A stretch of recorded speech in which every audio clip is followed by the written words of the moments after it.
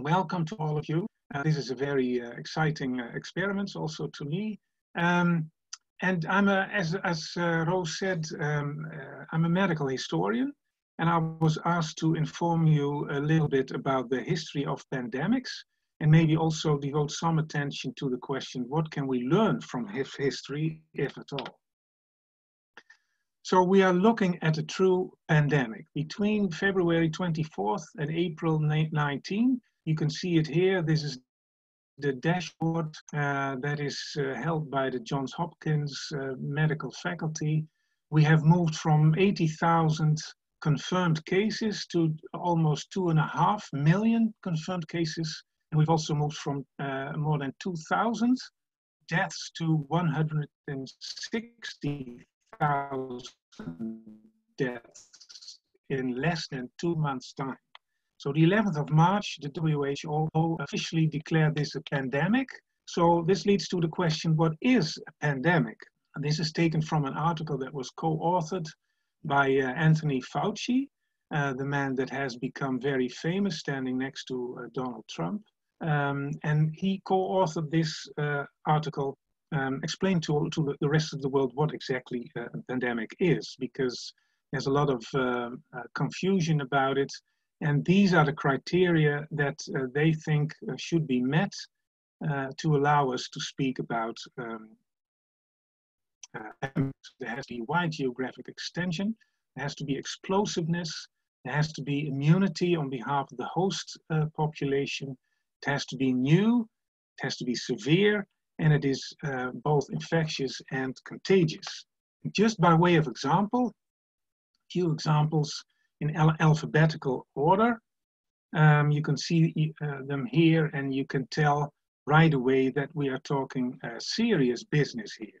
It varies from plague to cholera, AIDS, SARS, and now COVID-19. The response of the authorities, both the scientific and the political authorities, was, well, a little bit hesitant maybe in the beginning, but as we just saw half an hour ago, again, this couple, the Prime Minister and the Director of the RIVM, who embody science and politics, and together come up with a scientific analysis of what is the case, and also decided what should be done to counter this enormous threat. So what can we learn from history? That is basically the question that I will be dealing with during this hour. So we will be looking at past epidemics. And the past has been called a foreign country, something that is unfair, that is strange, that is odd, that maybe some people are inclined to forget about because, well, it's all dead and gone, right? But the claim of historians and of this lecture is that visiting that country might be very useful because it may give us empathy with people in the past, because it is a very ahistorical attitude to disregard them and presume that they are, well, stupid, innocent people. So it may give us empathy, humility also, because we come to realize that we indeed share a lot with people in the 16th, 17th, 19th century, and in the end it may give us wisdom. Maybe most importantly, history and historical knowledge may be thrown ourselves from a rather complacent position. We are inclined to put ourselves in the middle of the universe and also at the pinnacle of human development. So the outline of my lecture is as follows. First, I will talk a little bit about pandemics as a phase in epidemiological transition. Then the second part will be devoted to the rhythm of pandemics in general. Then I will speak about two pandemics, very generally speaking. And finally, I will say a little bit about global health and the need to combine the two approaches that I identified in the third section. So first, part one, pandemics as a phase in epidemiological transition. And I'm using a book written by William McNeill, Plagues and People, and very old book. You may be said, even be inclined to think and not relevant anymore. And it is indeed experimental, it is rather speculative, but it's also prophetic. And it points the way to look in terms of historical and even genetic research. I will come to that later. And a very new and miraculous thing that William McNeill did in this book is take, as a historian, a new perspective. Because traditionally, historians were inclined to take a great man perspective. So they were inclined to look at human agency. So for example, looking at Napoleon and the great things he thought and did, the way he changed the history of Europe. McNeill, on the other hand, is taking an epidemiological perspective, introducing new drivers of historical change, namely bacteria and viruses, arguing that bacteria and viruses may have been more important than Napoleon.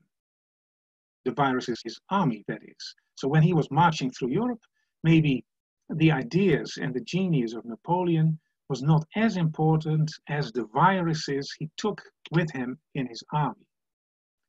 Having said that, you can look at kingdoms and empires as ecological structures that are defended in two particular ways. So the traditional view would be that they are defended militarily by force. McNeill argues that there are disease frontiers separating two ecological systems. And this equilibrium is only disturbed by expansive war, like for example Napoleon or the Mongols or well others, I will come to that later. Long distance trade, like in colonial times and imperial times, or pilgrimage or migration. They constitute an epidemic invasion of virgin populations where people live who do not have acquired immunity to the disease that the armies and the traders bring with them, causing outbreak and crisis. And this is really catastrophic crisis. And this is the cyclical pattern of history according to McNeill.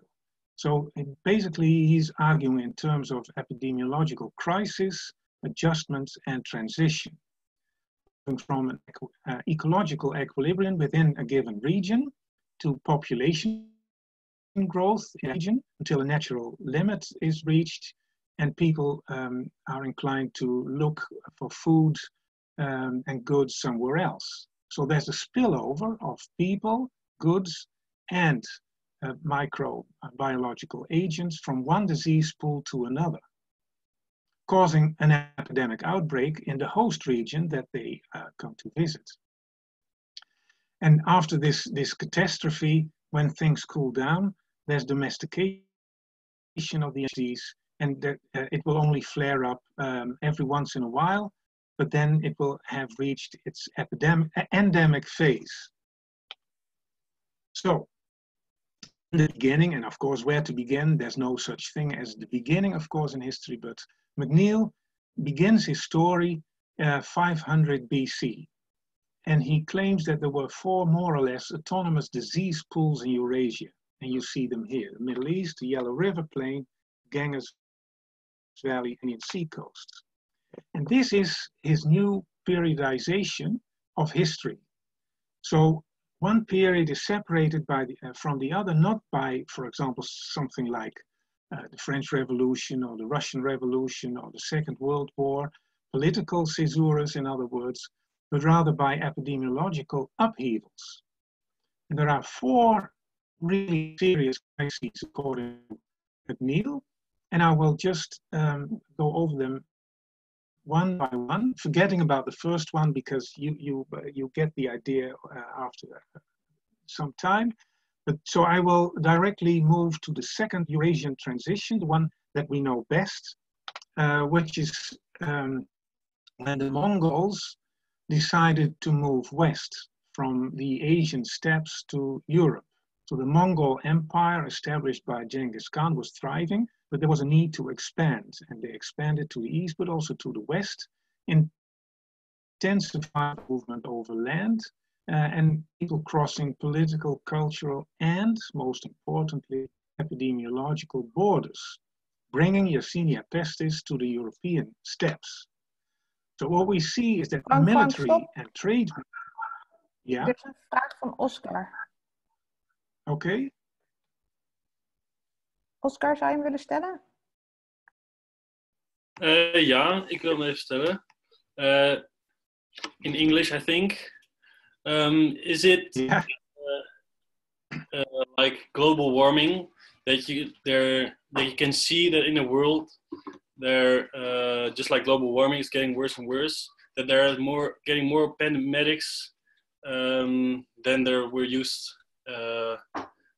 earlier. It used to be, so that there between pandemics there will be lesser time every time. I'm not sure if you can say that. We'll come to global warming in the present. If you give me some time, please bear with me, and if you still have that question, then ask it again. Is that okay? Yeah, sure. Okay. So we see military and trade movement by the Mongols moving west, causing Black Death. So in 5 years' time, the European population was decimated. And out of all the patients, 60 to 7% of the people were dying, and 30% of the total European population died. It is estimated. And this was a very, very serious crisis, as said. And Europe took 6 generations to recover from it. And so we have the stabilization around 1500, when the plague was domesticated, you could say, and became an endemic disease. And these are 2 documents coming from this endemic phase, in the 17th century. We saw when the plague broke out, then doctors were asked, is this the plague, yes or no? Is it contagious, yes or no? And what kind of measures should we take? So to the left, you see a learned treatise by a medical doctor, leading to, if and when it was established that this was indeed a contagious plague, leading to ordinances against the plague, leading to a complete lockdown, leading to quarantine, isolation, and leading to plague doctors, plague surgeons, plague apothecaries, plague midwives, etc., etc. And they were given high salaries because it was very dangerous indeed to engage with contagious plague sufferers. Then the second, or in McNeill III transition, which he calls the transatlantic exchange, but it's also known as the Columbian exchange, because it was initiated by the Portuguese and Spanish conquistadores moving east from Europe, from Spain, to what is now called America. Columbus thought he had discovered India, but in fact it was America.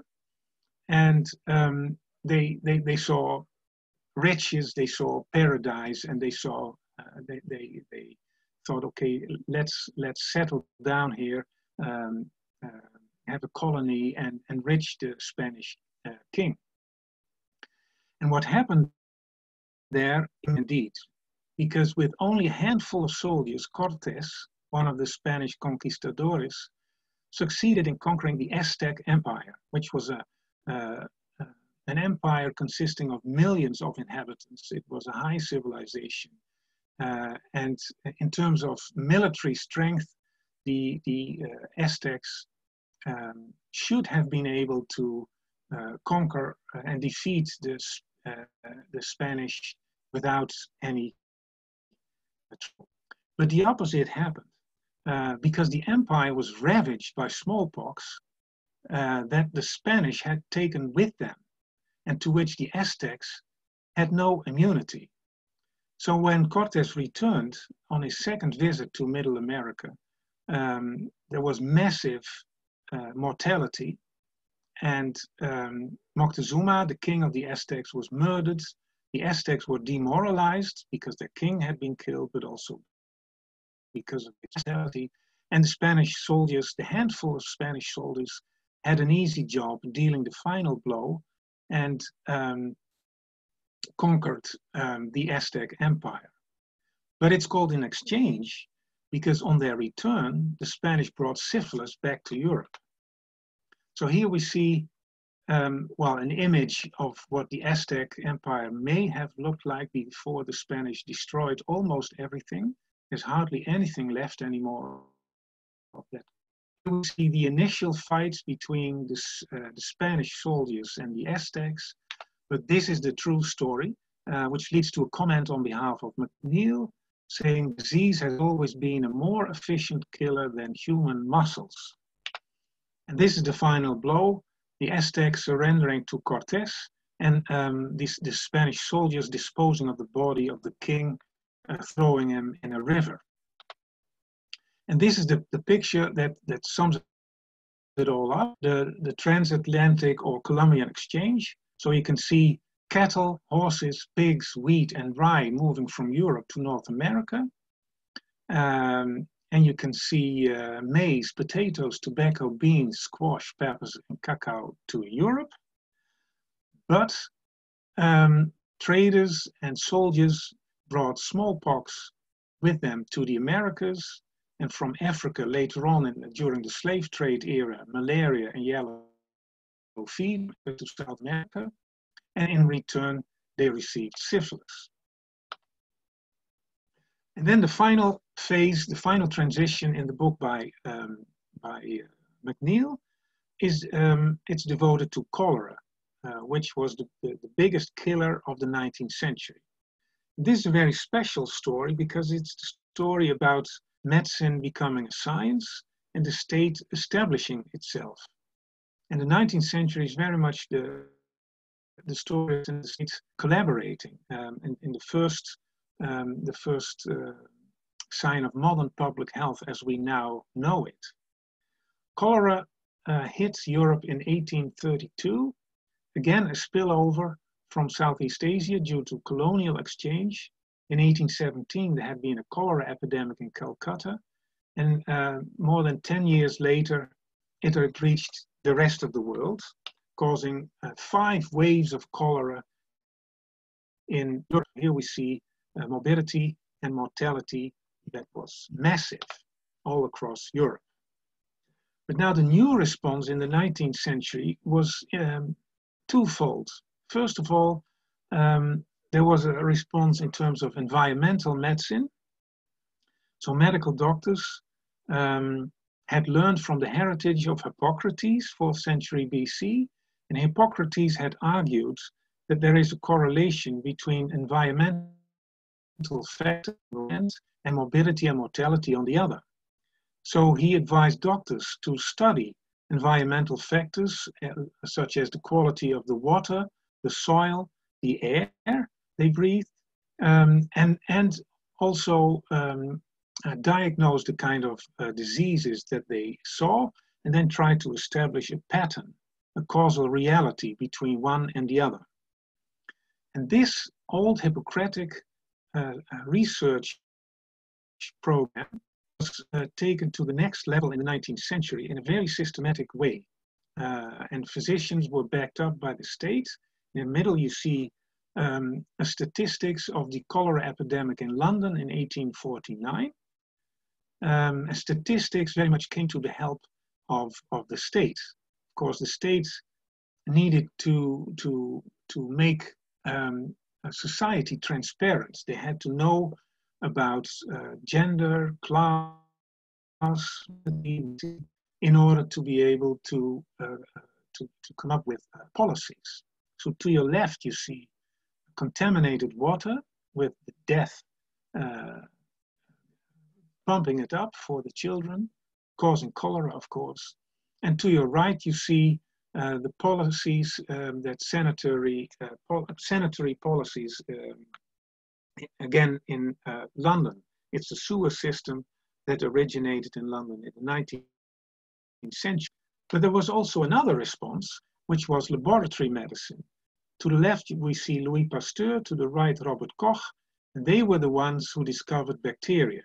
They were the ones who established for the very first time that the infectious diseases were caused by specific microbiological agents, bacteria.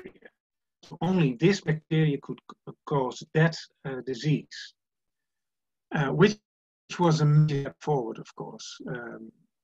For the moment, only in terms of diagnostics, but in the end, in the 1940s, when Fleming discovered penicillin, there were remedies available as well.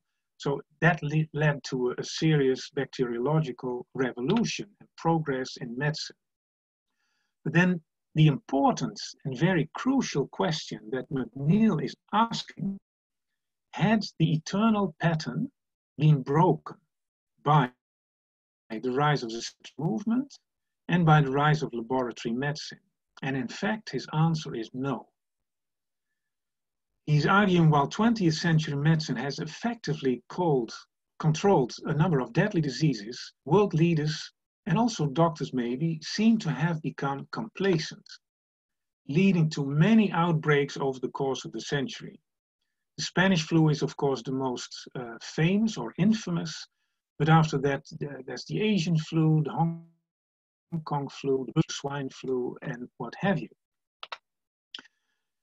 So I told you earlier that the book by McNeill was both speculative and rather experimental, and it was criticized because of it. But of course, he set the research agenda that is now being followed up by historians who are collaborating with archaeologists, geneticists, and epidemiologists. And this leads, so basically they're following the same path of McNeill, but they're opening the global picture by moving beyond literary sources. So they're not just sticking to Europe anymore, because Europe, of course, produced many literary sources, but now we can also move to the Americas, Africa, and Asia, using human remains, skeletons, geological structures, etc., to find out about in a very precise way about disease patterns. So pathogenic agents are identified and classified, and diseases being differentiated in space and time, which is true progress in, let's say, historical pathological paleopathology. Having said that, and the reason why McNeill's book was so prophetic, there's still the logic of parasitism. And to quote from McNeill, it remains obvious that humanity is in course of one of the most massive and extraordinary ecological upheavals the planet has ever known. He's writing this in 1976. Ingenuity, knowledge, and organization alter but cannot cancel humanity's vulnerability to invasion by parasitic forms of life. Infectious disease will remain one of the fundamental determinants of human history. Indeed, preliminary conclusion of the first part on endemics, they are caused by military conquests, long-distance trade and migration. The response to them was initially a mix of lifestyle, environmental, and medical measures along the lines of the Hippocratic tradition. And from the late 19th century onwards, increasingly biomedicine came to prevail. Having said that, although this was highly successful, magic bullet approach, identify a specific causative agent and then use a vaccine to kill it, did not prove to be sufficient. Which leads us to part 2, the rhythm of a pandemic. So regardless, if you're talking about the Antonine pandemic or the Justinian pandemic or the Black Death or the Columbian Exchange or cholera or COVID-19, all pandemics seem to have the same kind of rhythm. And the famous medical historian Charles Rosenberg suggests that we take a dramaturgic look to epidemics, because the course of any epidemic has a narrative course. There's a sequence, a dramaturgic sequence. So all epidemics have things in common. There's sudden, widespread death, to which is responded from a particular configuration of cultural assumptions and institutional forms. Of course, in the highly Christian Middle Ages, people coped differently with disease and death and bad luck and other things than we do. So that is context and time specific. But having said that, the rhythm, the phases over the course of the pandemic are very similar. So the first act in a pandemic is called progressive revelation by Rosenberg. Yeah? There was one more question about transatlantic exchange. Yeah. Victor, can you please ask your question? Yes, thank you. Well, I had a question about the transatlantic exchange, because I get how it decimated the Native Americans because the Spanish conquistadors carried the smallpox with them. But I was wondering why the coin fell on behalf of the conquistadors in the way that the Aztecs were the victim here of some sort of virus and not they themselves, because eventually they were the ones conquering a new land, which might also have had other viruses other than, of course, the bacteria causing syphilis. Yeah. No, of course, that's why it's called the idea is, and again, Neil was still rather speculative. So now with this genetic and archaeological research, people try to pinpoint whether or not he was right. But he suggested that both Europe and America were, well, ecological systems that had more or less an equilibrium within themselves. So they had acquired immunity for the diseases that were endemic in their own disease pool. But when they crossed the epidemiological boundaries, being the Atlantic, moving to different territory, they met with different strange new bacteria and viruses to which they had no defense yet. And this went both ways. So whereas the Aztecs contracted smallpox, conquistadores contracted syphilis, bringing it back with them to Europe. Does that answer your question? Yeah, well, I get that part, but like the initial Spanish conquistadors, they could have also been wiped out by some virus that was endemic to the Aztecs. Yeah. You're right, but that didn't happen. Yeah, all right, but there's no logical reason for that not to have happened. All right. Yeah. Thank you. Okay, so let me move on. So Act 1 is progressive revelation. So in the beginning, people are very unwilling to acknowledge that indeed this is an epidemic or even a pandemic causing much morbidity and mortality for economic reasons, very obvious economic reasons. Because if and when this is a contagious disease, it is clear that the authorities are expected to go down to have a quarantine. And they are very reluctant to do so. So slow, if unwilling, recognition of the epidemic because stakes are high. That's the first phase. Then the second phase is managing randomness. So people see, and they cannot ignore anymore, that there is sudden and catastrophic death. Death in a very arbitrary way. They cannot understand it. In 1832 with the cholera, cholera was endemic in Europe, but the cholera, the European cholera was called cholera nostra, our cholera, our cozy cholera, whereas the new cholera coming from the east was called cholera asiatica. So it was from there, from the strange and animals orient. So not everybody was dying, and people did not understand it. So it was very arbitrary. So what in the second phase people tend to do is to come to grips with arbitrariness, because they want to understand. They want to create meaning where there is none. And they do this in all kinds of ways.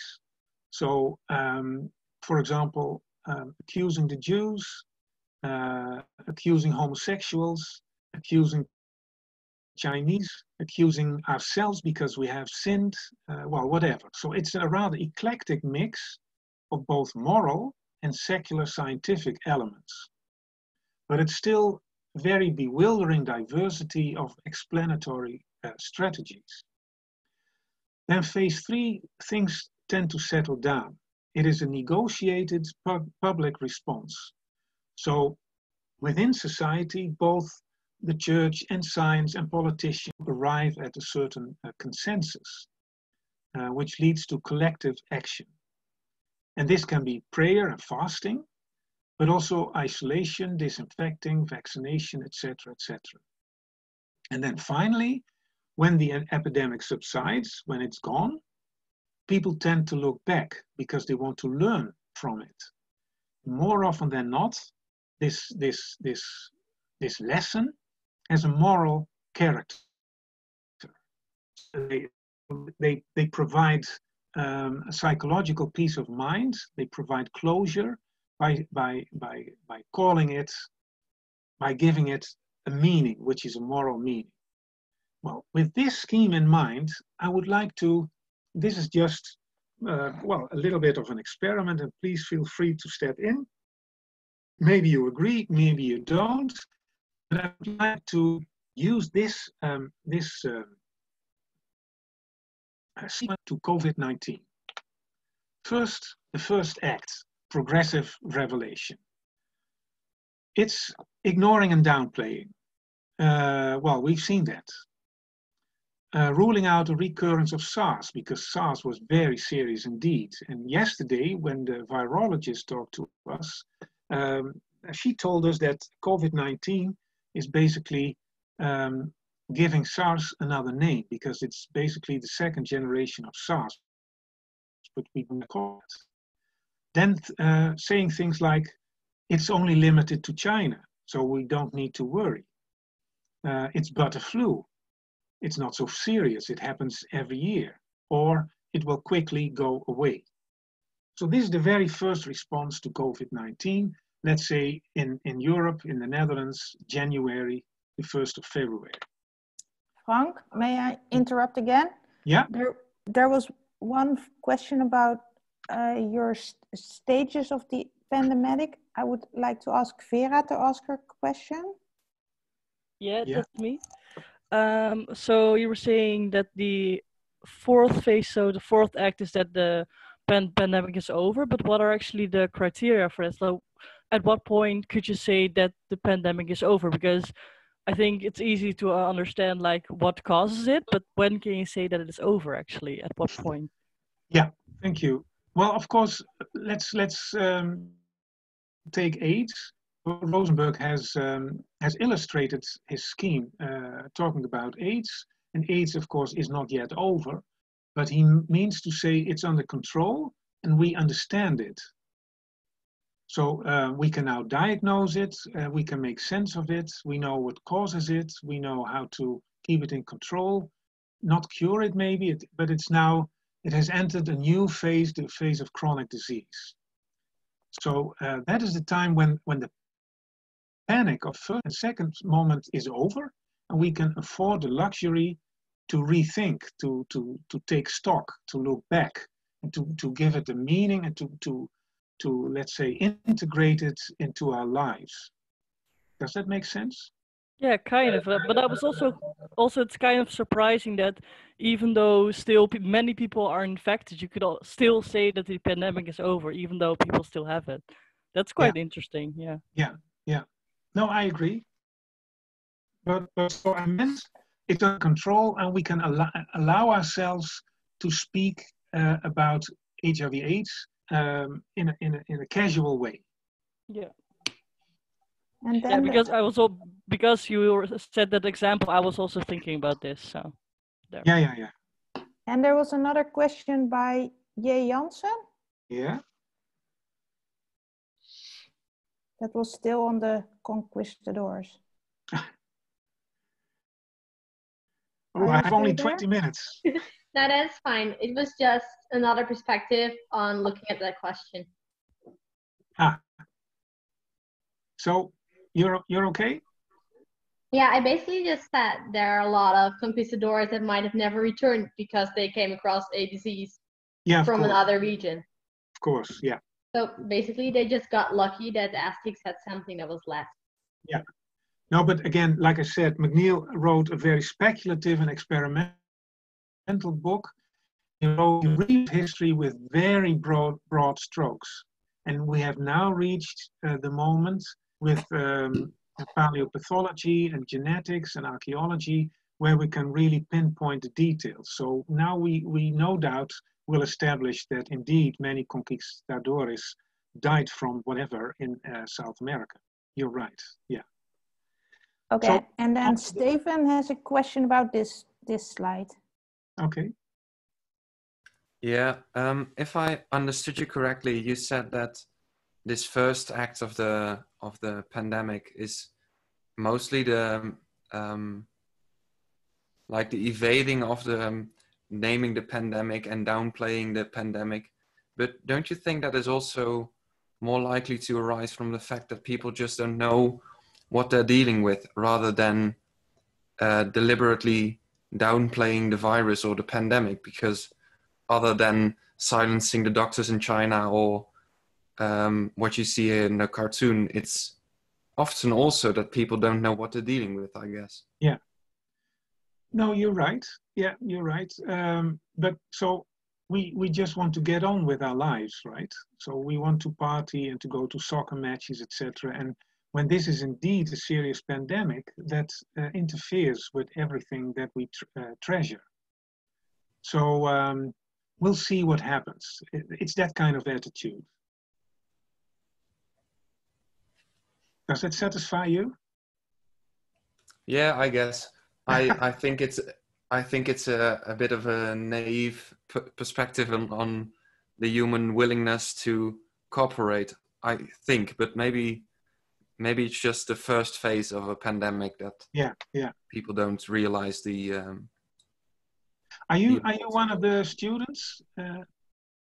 I am. Yeah. So maybe we can just discuss this next week. Oh, not of the course, no, but a student I am. But that's okay. Yeah. Thank you. Phase 2, managing randomness. So yesterday, the virologist said that the Director General of the WHO already warned us against fear, rumors, and stigma, because that is very counterproductive, if not destructive. This is what you see happening now. So the US is accusing China of biowarfare. China is doing the same towards the US. Of course, they are the biggest players in the world stage at the moment. Anti-vaxxers accuse Bill Gates and his whole vaccination program, suggesting that he has inserted microchips in vaccines in order to counter overpopulation. Holistic practitioners are saying it's all a default of 5G, and many people who believe it set fire to 5G. Of course, has many enemies, and they include China, the Democrats, Obama, and the WHO. All this rumbling, all this eclectic mix of anxiety and fear and stigmata is amplified by social media, making it very dangerous and destabilizing, I would say. And maybe we are now, at least in the Netherlands, in phase 3. We just witnessed a press conference by the Prime Minister negotiating public schools. And it starts with the recognition of, yes, indeed, this is human-to-human transmission, and we have to work on it. The WHO first calling it a global emergency and then a pandemic. And of course, the term that they use to denote what is happening here has repercussions, very important implications for the way we deal with it. Then politicians, at least in the Netherlands, calling for responsible citizenship, calling citizens to social distance, to wash their hands, to wear masks, etc., etc. Quarantine, lockdown of countries and economies, and of course, as a consequence of that, giving financial help for individuals and companies. And last but certainly not least, concerted effort of global research. So whereas medical science tends to be very competitive, what we now see is that there's global collaboration to find out about virus. And this is looking in the future, and of course historians don't do that, but if and when and once COVID subsides, we can try to make sense of it all, looking back. And then we can try to establish, was this indeed a wake-up call, or are we returning to business as usual, as happened very often in the past? And many people suggest possible scenarios. For example, we should use COVID-19 to move from long-distance consumption and global consumption to regional autarky. So we should produce in the Netherlands what we consume in the Netherlands and not import goods that are produced elsewhere, destabilizing ecological equilibrium. We should also move, according to some, from fossil economy to the Green New Deal, which has enormous repercussions, of course, for the way we organize society. We should move from competitive to open science and from global inequality to equity. Well, this may be very naive and idealistic. Maybe it will happen, maybe it won't. We simply don't know. But looking back at history and looking at the way we live now, we have to confess that the logic of the traditional way of doing is very strong. Vested interests are enormous and political will is limited. So if and when the global community wants to change things and use COVID-19 as a wake-up call, many, many things have to be taken care of. I will move to part 3, talking about 2 approaches to pandemics, to epidemics in general, but also pandemics. So when a country or a region or a continent is confronted with a pandemic, there are many efforts put in place to make sense of it, either religiously or scientifically or politically or whatever. And this is always a function of a particular generation's cultural and intellectual assumptions. Of course, in the Middle Ages, they were unaware of genes. And in our day and age, we don't resort to prayer anymore. Well, the majority, of course. So this is again culture specific, time specific, and place specific. But Rosenberg generalizes, there are basically two different approaches to pandemics. And he calls them the configuration approach and the contamination approach.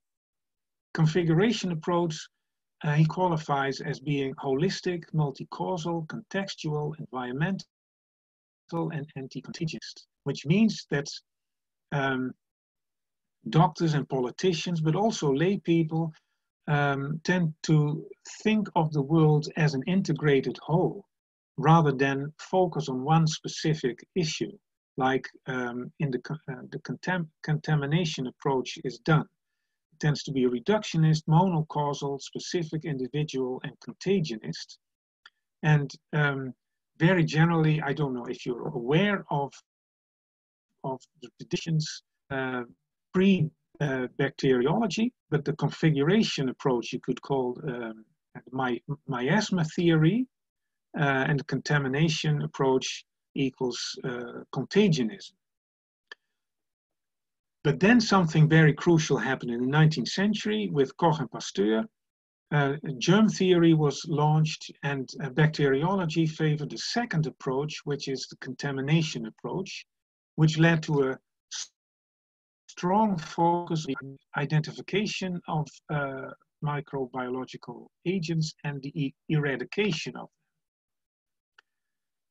So then we may ask, as McNeill did in his book, have we reached progress through eradication? Of course we have. But contrary to the hopes triggered by the antibiotic revolution, infectious disease is still among us. So there are new diseases, and there's a list here, but there are also re-emerging diseases, diseases that we thought were under control, but are returning again. So despite scientific breakthroughs, we still have not we have eradicated only one disease, smallpox. But apart from that, we are looking at the change of climate and ecosystems, mutation of viruses, growing vaccine resistance, population growth, urbanization, and growing global mobility. And this leads to viral spillovers, not just from one region to another, from China to the rest of the world, but also from the animal world to man. And it leads to emerging and re-emerging diseases. So we simply have to acknowledge that we are living in a complex and vulnerable world, and that complacency and hubris may constitute our most important threat. To quote from Rosenberg, put simply, a monolithic version of neither positions remains intellectually adequate. We need an ethnography as well as an ecology to explain the network of interactions underlying the appearance, diminution, recrudescence of particular infectious ills. Without history and political economy, we can have neither a meaningful ethnology nor a meaningful ecology. And certainly we cannot have an effective epidemiology. So the final part, 10 minutes left, something like that. So Rosenberg has identified the two basic approaches, which the first one is environmentalism, and the other one is the biomedical approach. And of course, it should not be either or, but it should be a combination of both approaches. So I would now like to move to global health, because the globe has turned into a global village, that much is clear. So we have to look at the world, at the globe, as if it is one community, but how to deal with the problems we are facing. And I would like to put human agency back in. So remember that McNeill said, well, let's look at viruses and bacteria and forget about human genius. But I think that it makes sense to put back in man, the human dimension, because it proves insufficient to only focus on bacteria and viruses alone.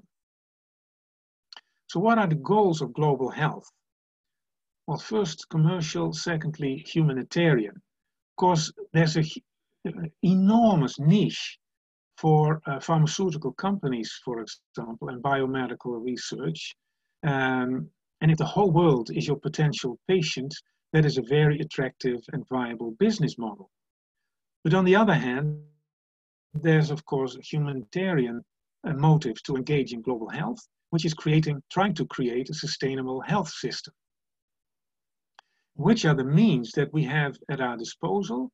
First, the technological fix, which is quarantine, drugs, and vaccines, which is, let's say, the contagionist approach.